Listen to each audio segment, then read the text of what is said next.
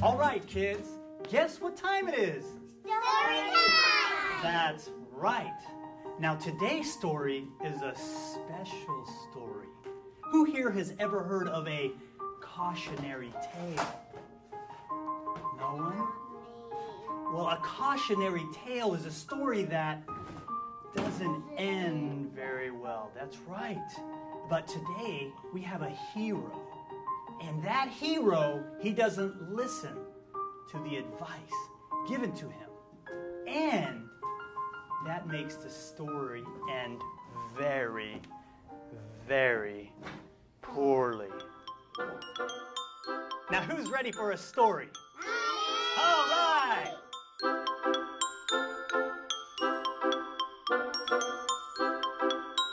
Welcome, everyone, as we continue along in the series we've been doing titled Cautionary Tales. For those of you joining us in the loft, part of our Colonial family, a big shout out and welcome to you guys. And for others watching on the internet, we're glad that you're taking time to hang out with us today.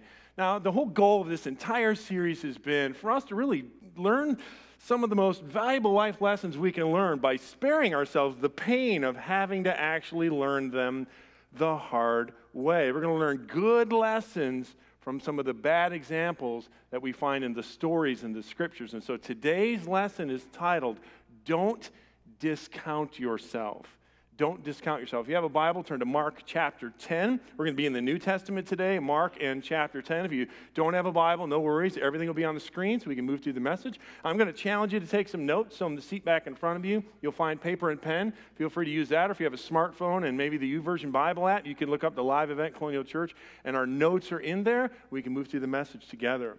As we get started today, I am curious, how many of you, by show of hands, everybody help me out, have ever made a bad trade? Because your hands, bad trade. You had something good, you traded for something better, turned out it wasn't better at all. One time I was in second grade and it was lunchtime. This little girl sitting across from me wanted to trade her candy bar for my banana. She's like, hey, I'll trade you. I'm like, really? Candy bar? I'm like, banana? Good. Candy bar? Better. This is a no-brainer. So I trade the banana for the candy bar. I open the candy bar only to find it's not a candy bar at all. It's a health food candy bar. In other words, it was a sesame seed bar. And I'm like, what is this? Like, am I a parrot? Is this parrot food? Are you eating parrot? This is not a candy bar. Turns out it was a bad trade, and I later regretted it. Later on in my life, when I was a young adult, I made another bad trade. Not very proud of this one at all. One time, as an adult, young adult, I traded away our second car. We had a second car. I was kind of broken down a little bit. It's the second car. I traded away our second car for a pizza. Hey, I feel your judgment. It was Chicago pizza. What am I supposed to do? So I traded away this car for a pizza. And I'll admit, it was a bad trade, but it really became apparent how bad the trade was when just a little while after that trade, our primary car broke down, and I needed that car. Here's a question. What makes a trade a bad trade? Answer is called the opportunity cost. Opportunity cost. Somebody like, what's an opportunity cost? Well, economists refer to the opportunity cost. It describes the value of what you give up in exchange for what you got, the opportunity cost. So let's say, for example, you have $3. That's all you got. You could either buy the $3 gallon of milk, right? You can do that. Or you could spend $3 on a gallon of gas and get yourself to work. But you can't do both. Okay? So you take your $3 and you buy the gallon of milk. The opportunity cost for buying the gallon of milk would be not buying the gallon of gas, which means you wouldn't be able to drive to work and actually earn a day's pay. Well, look at the other way around. If you spent your $3 on the gallon of gas, your opportunity cost is you don't get milk today. You got to wait because you had to go to work and you got to wait for payday. Here's the question. By show of hands, how many of you think one day's pay is more valuable than one day's milk? Can I see your hands? And you are correct. It's the opportunity cost. It's the value of what you give up versus the value of what you get. So what's the lesson? Here's the lesson. Some choices in life cost you painfully more than you ever bargained for. Seemed like a good trade, didn't think a whole lot about it, but in the end, you lost, and you lost big time.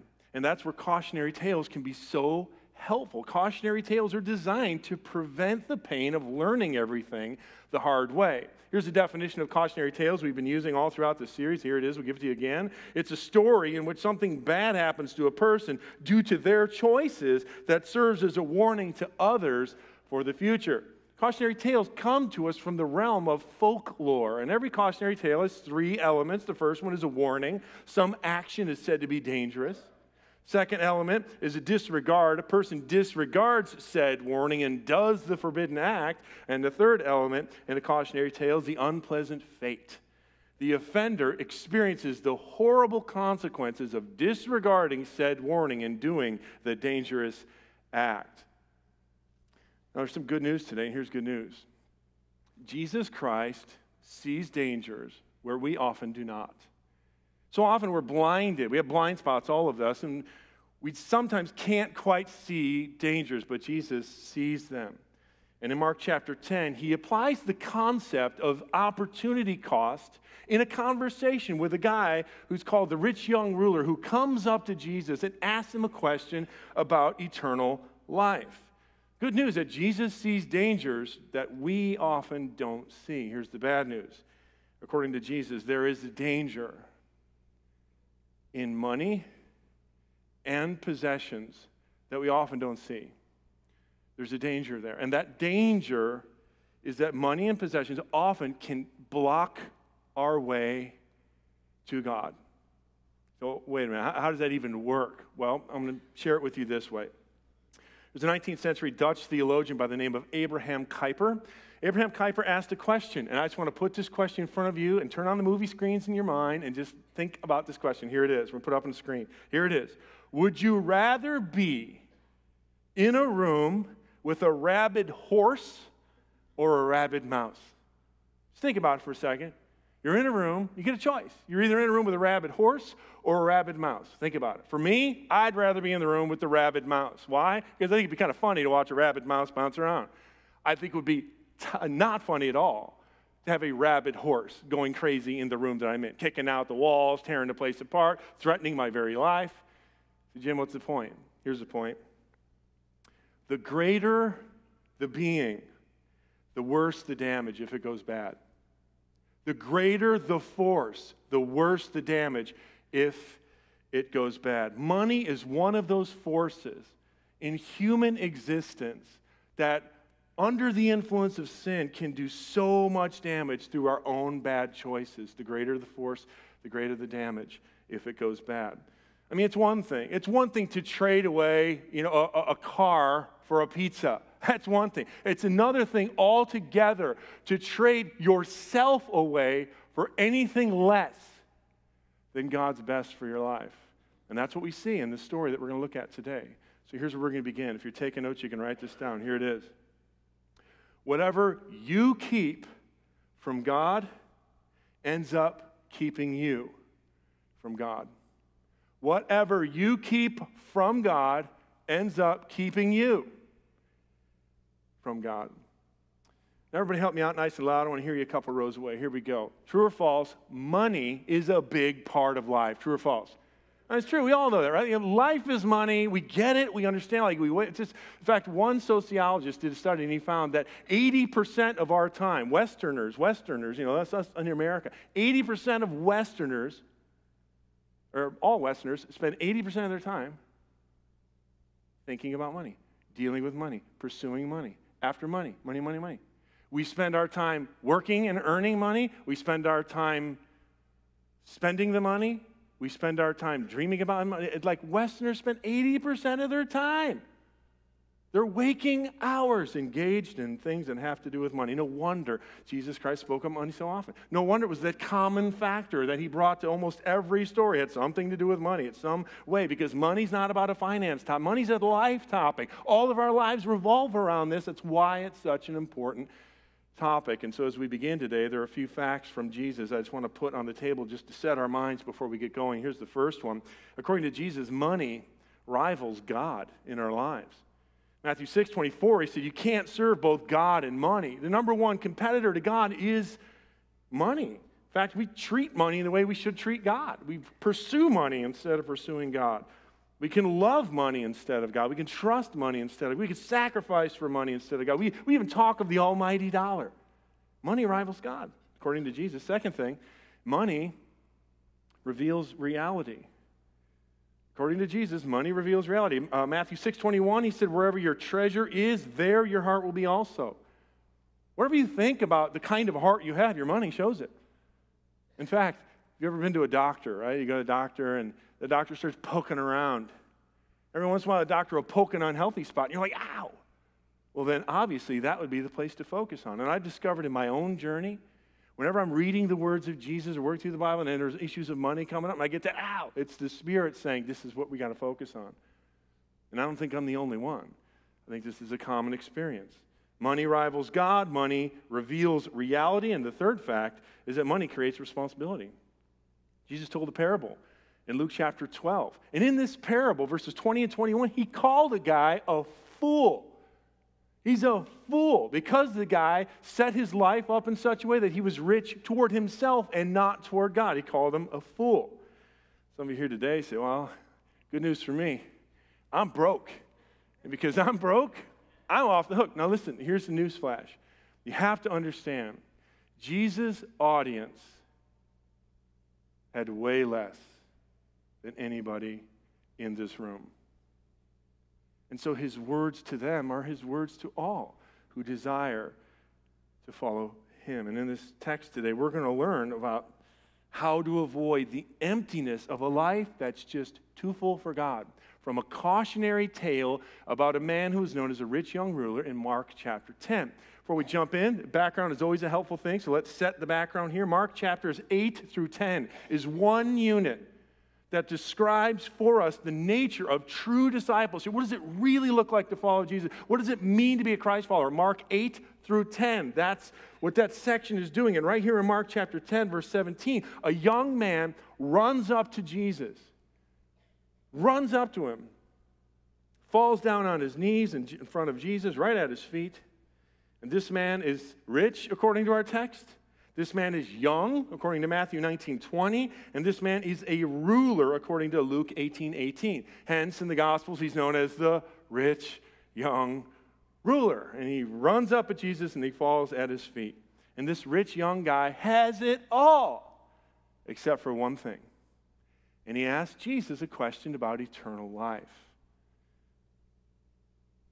Now, this story does not have a happy ending. Of all the people who ever fell at Jesus' feet, only this man went away worse than he came. This cautionary tale is a cautionary tale about how to be unchanged by Jesus Christ, how to be unchanged by God. For some of us here today, we're going to look at these scriptures and we're going to be like, this explains a lot. If your God thing isn't moving, if things aren't changing, you're going to see some reasons why today.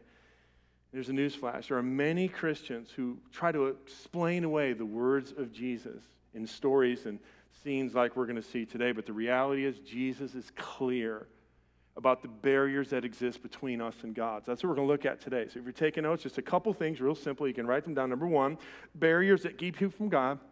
And the first one, we'll call it relationship misconceptions. Relationship misconceptions keeps us from God. Now, let me see your hand. If you've ever wondered in your mind questions about God. Can I see your hand? You ever have questions about God? It's our hope, our prayer, our desire that Colonial Church is that kind of place you can come and bring your questions about God and wonder aloud and journey with others and just chase down some answers for the questions that we have. We all have had them. Maybe you've wondered, what is God really like? What does it mean to actually know God? And how can I actually know God? Maybe you've wondered these things. Swiss theologian from the late 19th, early 20th century, Karl Barth, said that there are only two ways to come to a knowledge of God. The first one is you start with man and reason your way upward. That's what religion does. You know, and philosophies and other. You start with man, just kind of reason our way, hopefully up to God or something like that. The second way, he says you start with God and you receive his revelation to us. And that's what Scripture does. Well, one day, rich young ruler comes running up to Jesus. And his words reveal to us that there's actually a third way. And that is to combine the first two ways.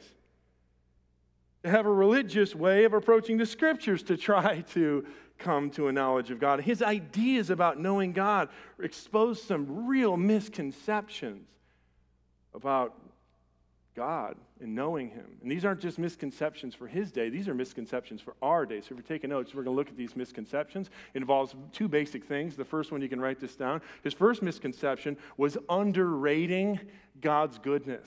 Underrating God's goodness. Notice in Mark chapter 10, we're jumping in, verses 17 and 18. It says, and as he was setting out on his journey, this is Jesus, as he was setting out on his journey, a man ran up and knelt before him and asked him, good teacher, what must I do to inherit eternal life? And Jesus said to him, why do you call me good? No one is good except God alone.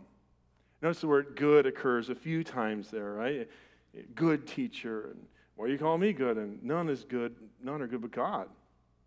Note the rich young ruler's enthusiasm. He comes running up to Jesus. He falls at his feet and he asks him a question. Good teacher. He asks him all about eternal life. So what does Jesus do? Effectively, he splashes cold water right in his face. That's literally, effectively what he does. He says to him, why do you call me good? Only God is good. So here's a question. Why does Jesus respond to him this way? Well, here's what's not happening. Jesus is not denying that he came from God, that he is God, that he's not denying that. Here's what he's doing. He's actually deflecting this guy's flattery. It was not common in that day to go and call any teacher good. It is clearly understood by any monotheistic Jew that only God is good. And by coming to Jesus and referring to him as good teacher, something you never did for any rabbi, it was not appropriate at all. And so Jesus, in rejecting his flattery, is challenging him to stop and think about what you're saying. Stop and think about your concept of God. In other words, Jesus isn't impressed with what comes out of our mouths. Theologians refer to God himself as the summum bonum, the highest good. God is the highest good. He's the source of all goodness. He's the standard of all goodness, the plumb line of all that is good and perfect and true and right is the character of God, a good God. As wetness is to water, as brightness is to light, goodness is to God. This is his character. Question, what kind of person is God? Answer, he's perfect. He's good. And he is to be loved. He is to be trusted wholeheartedly. And so when this rich young ruler comes up and he asks Jesus a question about eternal life in verse 17, he asks him the right question, but he asks with the wrong assumption. Notice in verse 17, the question he asks him, he says, he comes up and says, good teacher, what must I do to inherit eternal life? Notice that little phrase, what must I do? What's going on here? This man assumes that goodness is something he could achieve. He assumes that acceptance with God is something that he can in fact earn, that there's something he can do to get in the right with God. It's a classic misconception. And there's really two sides of it. We looked at one. The first one is underrating God's goodness, but let's look at the second side of this very same issue. Let's talk about overrating your own goodness. He underrates God's goodness and he overrates his own. Mark chapter 10, verses 19 and 20, Jesus continues on. Jesus says, you know the commandments. Do not murder, do not commit adultery, do not steal, do not bear false witness, do not defraud, honor your father and mother. Verse 20, and he said to him, teacher, all these I've kept from my youth. Notice this word commandments here. Jesus is like, you know the commandments. What's he talking about? Jesus is referring to the 10 commandments in Exodus chapter 20. In fact, he quotes 6 of them. He quotes commandment number 5 all the way through commandment 10. But here's the funny thing. He doesn't quote them in the right order. He quotes them a little bit backward, intentionally. First, he quotes 5 negative commands, don't. Then he quotes 1 positive command. Funny thing is, they don't show up that way in the 10 commandments. They show up the other way. So first, he says, you know the commandment, don't murder, don't commit adultery, don't steal, don't bear false witness, don't defraud, don't smoke, drink, cuss, or chew, or run around with girls that do. I mean, that's what he's saying. 5 negatives. Then he turns right around and throws out a positive. Oh, by the way, honor your mother and your parents. What's he doing here? Here's what Jesus is doing. He's meeting him where he is. He's a religious young guy. What do religious people know? They know more than anything. There's some things you just don't do. And the way to approach God is don't do stuff. You just don't. You just don't do things. God's happy when you don't do bad stuff. So Jesus starts there, and then he throws in the positive one. Oh, and honor your father and your mother. Notice in verse 20 the response. He says to him, Teacher, all these things I've kept from my youth. Really? See, notice the word all there? All these things. Now, I get that you might have avoided the don'ts, but like honor your father and mother. Let's call the parents in here and get to the bottom of this. I'll guarantee you they have a different story than he does. And the rich young ruler claims that he obeyed all of these commandments since his youth. What's he saying? He's really referring to his own bar mitzvah. Every Jewish male at the age of 13 becomes responsible for the law. Bar mitzvah, son of the law. It's the 13-year-old. You are now responsible for your obedience for God. He's like, hey, ever since my bar mitzvah, I'm good, man. I got it. I'm good. Jesus' response reveals, first of all, some bad news, then there's good news. And listen, you always have to get the order correct. First comes the bad news, then comes the good news. Because without the bad news, the good news is no news. So we have to understand the bad news before we can understand the good news. Here's the bad news. Like this rich young ruler, many of us think that acceptance with God has to do with us doing some good stuff. We look at our lives like a scale. We got some good works and bad works. And if we do more good than bad, then God will one day add that up and go, okay, and let you into heaven. That's how a lot of people look at it. That's how he was looking at it. Here's a problem. The scriptures, the commands of God, were not meant for you to go, well, I got some done, and we'll pile those here, and maybe they're not meant for that. The law was not intended to give you points. The law was intended to show you what's wrong. A ruler is meant to show you how crooked stuff is. So 2 things quickly. The Bible itself refers to the law as a mirror. You don't look in the mirror to see how great you look. You look in the mirror to see what's wrong, don't you? You do. So here's the thing. A mirror can show you how dirty you are. So let me ask a question. Everyone answer yes or no out loud. A mirror can show you how dirty you are, but here's the question. Can a mirror wash you and make you clean, yes or no? No, it can't do it. It could show you how dirty you are, but a mirror can't wash you. Here's another way of looking at it. 1 Timothy 1 says the law is good if you use it lawfully. Use it lawfully. And then he describes how to use it. It shows what's wrong in our life. So let's look at an x-ray. You go to the doctor, you get an x-ray. You got a broken bone. An x-ray can reveal what's broken. Everybody help me out nice and loud. Can an x-ray heal what's broken, yes or no? No, it can't. It can show you the break, but x-rays don't heal. The law doesn't wash your face for you. It can't make you clean. And the law doesn't heal the break in our own hearts and lives. It simply reveals these things. The problem with the good works view of acceptance with God is it's very superficial. It does not account for how good God really is. It doesn't account for how sinful we really are. And it doesn't account for what Jesus really did to fix those 2 problems. If God is perfect and we are not, we got a problem. Light and darkness don't just mingle. Something has to happen. Jesus Christ came to be that something that happened. So we've got some bad news. Here's the bad news. God's acceptance can never be earned. Bad news for those who are trying on the treadmill to get there. There's no there. That's bad news. Now let's look at some good news. Here's the good news. Romans 8:3 says what the law could not do, God did in sending his own son. So here's the good news. Jesus Christ did for us what we could never do for ourselves. First of all, he lived the perfect life that you can never live. He didn't just not do all the don'ts in the law. He did all the do's. He fulfilled all the requirements for what a human being could be termed righteous before God. He did it all.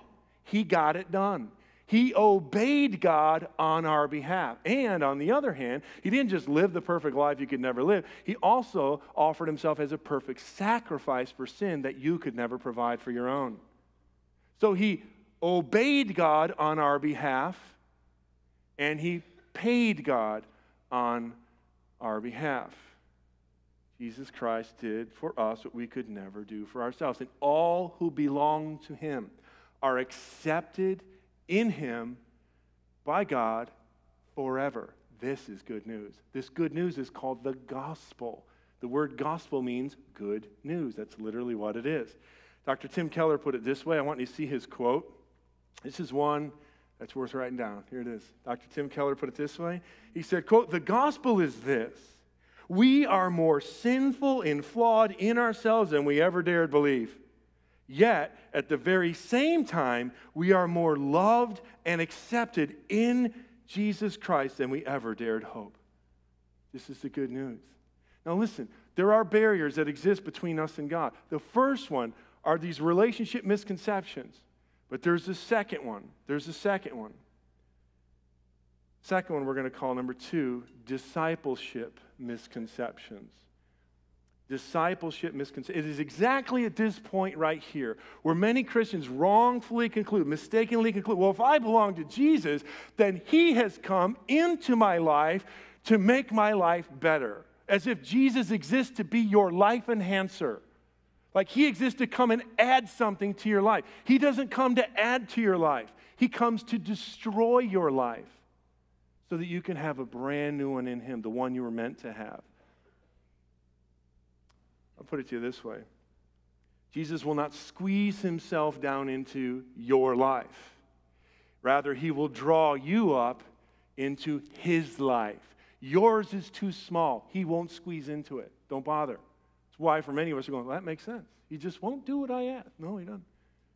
He will not squeeze down into your life, but he will draw you up into his life. That's the one that you are meant to have. So get this. If you belong to Jesus, all he has belongs to you. His righteousness belongs to you. His acceptance with God belongs to you. His Holy Spirit belongs to you. If you belong to Jesus, all he has belongs to you. And if you belong to Jesus, all you have belongs to him. We call this discipleship. Discipleship, I'll just give you, this is my definition of discipleship. It is belonging to Jesus fully and becoming like Jesus fully. That's discipleship. That's what the Spirit of God comes into your life to do. To help you belong to him fully, so that you can become like him fully. So let's get down to brass tacks. How many of you have ever heard the phrase, money talks? Can I see your hands?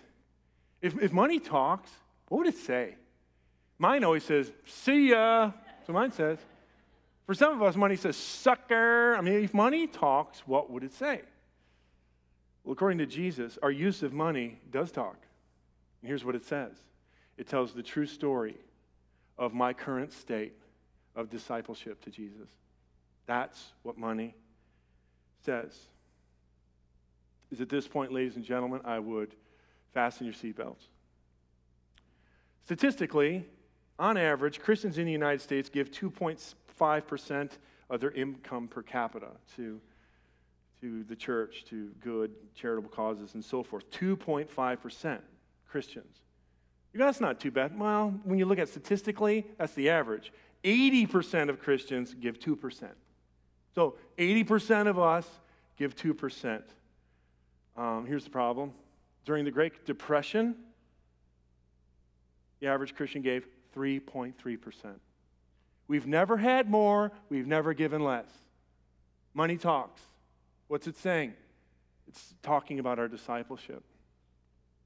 Here's another one. People who make less than $15,000 a year, I mean, you can look it up, folks. Look it up. Check me out. Check my references. People who make less than $15,000 a year, that's like poverty line. Less than $15,000 a year, give 4 to 5% a year away. $15,000 or less, give 4 or 5% away. You go, that's pretty cool. People who make $100,000 or more per year give less than 1%. That's not cool at all. When he talks, what's it saying? It's saying this is the current state of our discipleship.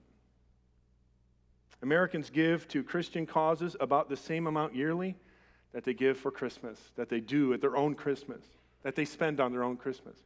You tell me, what's the opportunity cost? Christmas, kingdom of God, lasts forever, Jesus Christ.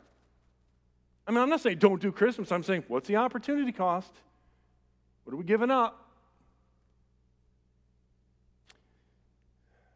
With this rich young ruler, Jesus raises 3 discipleship questions for him and for all who would follow after him. So if you're taking notes, you can write them down. Here they are, 3 quick questions. First question, number 1, is this one. What is your real treasure? What's your real treasure? Mark chapter 10 and verse 21 says, and Jesus looked at him, loved him. Everyone say, loved him. Loved him.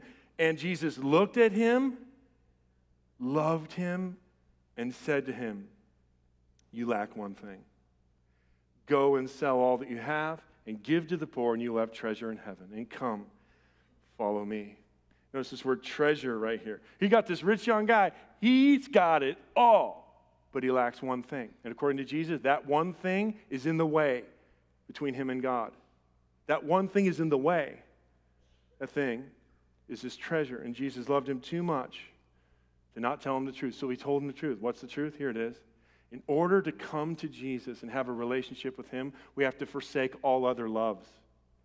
How many of you are married? Can I see your hand? I've done a bunch of marriages. What if we're doing the vows? And I go, do you promise before God and these others to forsake all others? And then the guy says, no. How many of you are like, I'd be cool with that? All the ladies are like, I'm not cool with that. Coming to a relationship with Jesus means forsaking all other loves. Suddenly, this rich young ruler is faced with a choice between a relationship with Jesus or his own love for money. And the bottom line is to follow Christ, each of us has to overcome that same obstacle, each and every one. The turnstile into the kingdom turns one at a time, and we all have to confront that one, every one of us, self-included. Let me ask you, are you a Christ follower?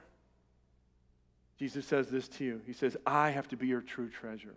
I have to be your goodness. I have to be your righteousness. I have to be your wealth. Or else we can't walk together. Now here's the deal. Jesus is not raising funds. He's raising family members. Jesus is not growing donations. He's growing disciples. He is not inviting us to a life of poverty. He's inviting us to a life of discipleship. And his primary goal isn't benevolence to the poor, as good as that is. His primary goal is our own undivided allegiance to him. First question. What is your real treasure? Second question, who's the real owner?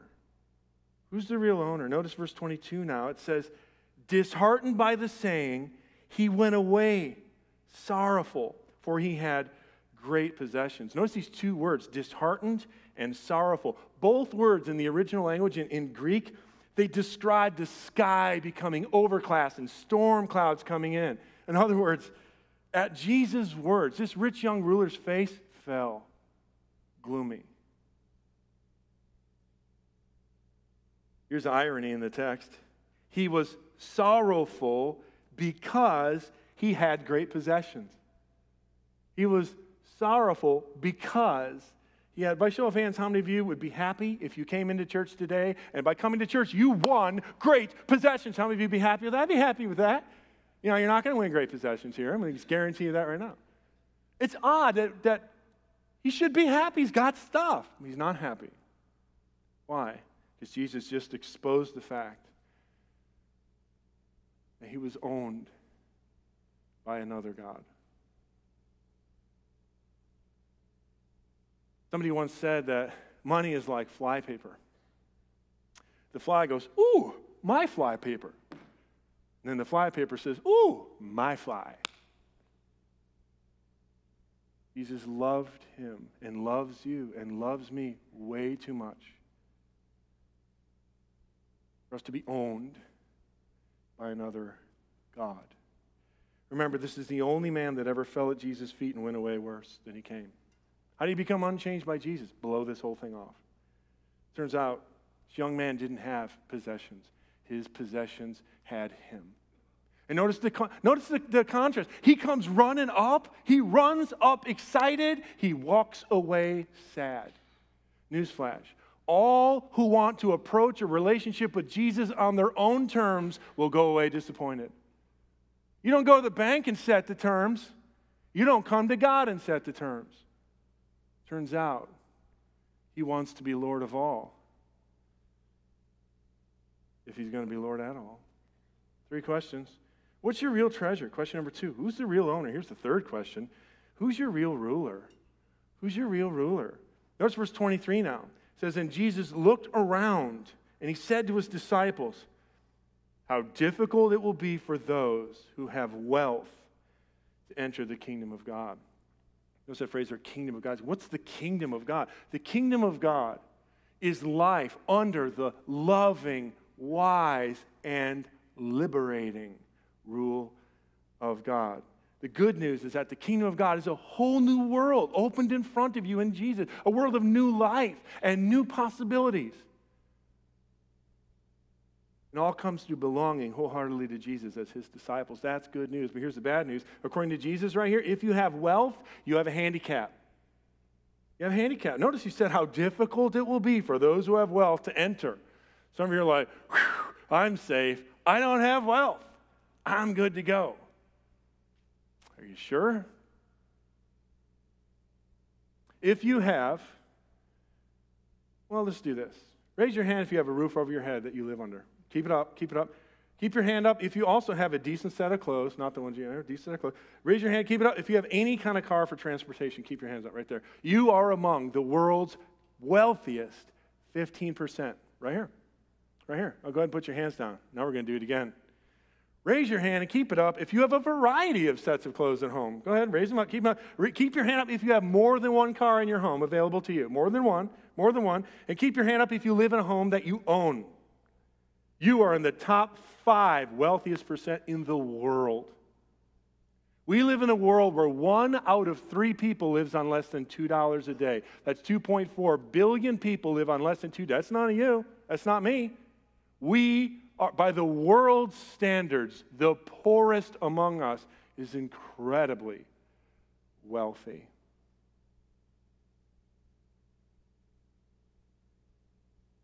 Here's the key. Jesus always requires those who come to him to put away their other gods. Gods of wealth or money, possessions, whatever. Because the point is, whatever we keep for ourselves can actually keep us from entering the kingdom of God. It's that plain. You just read it and you go, yeah. George MacDonald was the intellectual mentor to C.S. Lewis. So most of Lewis's books and thoughts and ideas and metaphors and images and ways of thinking came from reading George MacDonald. And George MacDonald had this to say. I want to put this up on the screen. George MacDonald said, it's not the rich man only who's under the dominion of things. They too are slaves who, having no money, are unhappy for the lack of it. The money one has and the money the other would have is in each the cause of an eternal stupidity. He's talking about the opportunity cost that money puts into our lives. It turns out, the opportunity cost for loving and keeping money to ourselves is far more than you ever bargained for. I just want to be completely honest with you. I grew up in an unchurched home. All my life, I couldn't stand Christianity. I thought it was total garbage. And the main reason, people on TV crying for money. I felt like the whole thing was a scam. But on September 26, 1990, I had a radical encounter with the risen Christ, and my life was transformed. We immediately began to share the gospel of Jesus in our own hometown. Rose and I, over the years, invited 23 different homeless people to come into our home and live with us. We paid for everything. So I had this big hang-up about money and church and religious weird stuff. And the moment I came to Christ, no problem at all with whatever I had making available for Jesus and his work and his church and his kingdom. Never had a problem. I have 3 sons. They're all grown adults. And they're all, the 3 most generous people I know are those 3 boys. How? Because you don't become poor by opening your hand and your heart and allowing Jesus to have you and everything you have. You don't become poorer. You become richer. And so God will grow your heart. And I just want to I just wanted to put this in front of you. My own journey in the Botts family involved 3 stages, and we put it on the back of this card. When you came in, you got this card. Here's the Mark 10:21 verse. If you have it, take it out real quick if you wouldn't mind. Flip it over, and you'll notice on the back, these are the 3 stages that I went through. And I'm pretty sure that the Spirit of God didn't invent them for me. I think they're probably true for everybody. First stage, you'll notice how to have treasure in heaven. First was just begin to give. Jesus said, your treasure and your heart, they're all bound together. They're inseparable. Where your treasure is, your heart will be also. There's some of you, God has been good to you. He has used like Colonial and all to speak into your life. You just never give. And so some of you, God is calling you to begin. Say, you know what, it's time to just start. If God has done good to you, get involved. Be a part of that. Pass it on. Give back so others can get what you've gotten as well. Be a part of it. For some of you, that's the call of God today, is to begin. Second one is to give habitually. There's some of you, we've done the first one, kind of a little random, a little here and there, we've given, but give habitually. Notice there's a text on there, 2 Corinthians 8:7 says, since you excel in everything, faith, speech, knowledge, in complete earnestness, also excel in the grace of giving. Grow in this. God led us to a stage in our life we realized we were random. It was time to make it a habit, more of a habit. Some of you, God is calling you to make it a habit, to open your hand and your heart to allow Jesus Christ to use your giving to bless others. Some, you got to begin. Others, it's habitual, and there's a third group. And that is the third column, and that is begin to tithe. The word tithe in Hebrew is ma'aser, first tenth goes to God. Whatever comes into your life, first tenth just goes right back to the local church so that God can continue to build the bride of Jesus to do and make her as healthy and awesome as He's called her to be. We have gone, and now the funny thing is in our own life, we've gone through all 3 of those stages really quickly. It's not like we were 2 years in the first one. No, it was pretty quick. And all I'm saying is it's the Spirit of God inviting us into this very story we've looked at. There are some of you that things just are not happening in your journey. You're wondering what's going on, and the reality is God is inviting you to fully belong to Him. And all Jesus has belongs to you, which means all you have belongs to Him. Either that's happening and starting to happen and it's kind of growing, or it's not.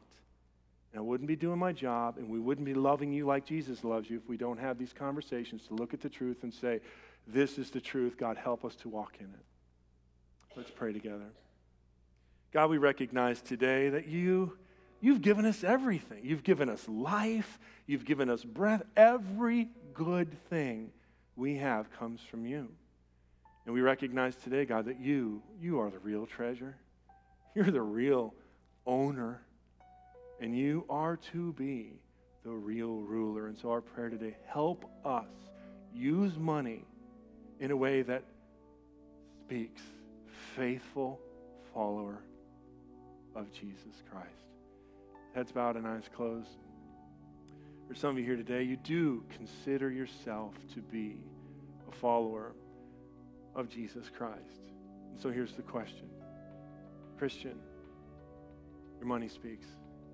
What's it saying today? Is it saying faithful follower of Jesus, or is it saying not yet? If it's saying not yet, then the Spirit is saying to you it's time to get started. I believe the response for each of us today is one of those 3 boxes, if you're a follower of Christ. Some of you have never, ever begun to give at all in a local church. And today you can begin. Take the card, flip it over on the back, mark that first spot and say, I think God is calling me to that. And put your name and email at the bottom and turn it in, because here's what we do. We want to pray for you. We're going to pray for you that you actually experience the goodness of God as you grow in these ways. And others of you, maybe it's the middle box. Some of you, it's time to give more habitually, not random, not once in a while, but make it a habit of giving back to Jesus so His church can be strong. If that's you, mark that one. Say, I think that's what God's calling us to do as a family. Put your name and email. Turn that in at the end of our time together so we can pray for you. Some of you, you've been doing those first 2, and God is calling you up to the tithe, to be systematic and proportional, take the first tenth and just give it back to Him and say, you have a percentage, comes right back. We've been living there in the Botts family for a very, very long time, and we're well beyond the ma'aser, the tenth, and we don't lack anything. And God wants to invite you into that very same special place of faithful following of Jesus. There are others of you here today. Truth is, you're in a different place. You're in a place where you don't have a relationship with God. You've been thinking that there's something you can do to earn God's approval, and you've heard here today, there's nothing you cannot be good enough for a perfect God to invite you into his presence. But here's the good news. God sent his son, Jesus Christ, to live the perfect life you could never live, to die on a cross and offer perfect sacrifice for your sin that you could never provide. He obeyed for you. He paid for you. And if you were to hear his call right here and now, come, follow me. If you were to say, I'm going to forsake all other loves, I'm going to follow you, Jesus, you would belong to him. And his Spirit would come to live inside of you. You begin the process of making you into the person you're meant to be. And it all begins with a moment of surrender. And you can have that moment here and now, right here with me. You could just simply pray, Dear Jesus, I am a sinner, and I do need a Savior. And I do believe that you are the Son of God, that you died on the cross for my sins, that you rose from the grave to give new life. And right now I'm calling on you. I ask you to forgive all my sins, to come into my life, to fill me with your Spirit, and to make me new. And I ask you, Jesus, be my leader, be my Savior, be my King, be my ruler. And I will follow you the best I can all my days by your grace. It is in your name that I pray. And everybody said, amen. For those calling on Jesus today, it is a special day, a day of celebration. So let's celebrate together for those who turn to Christ today.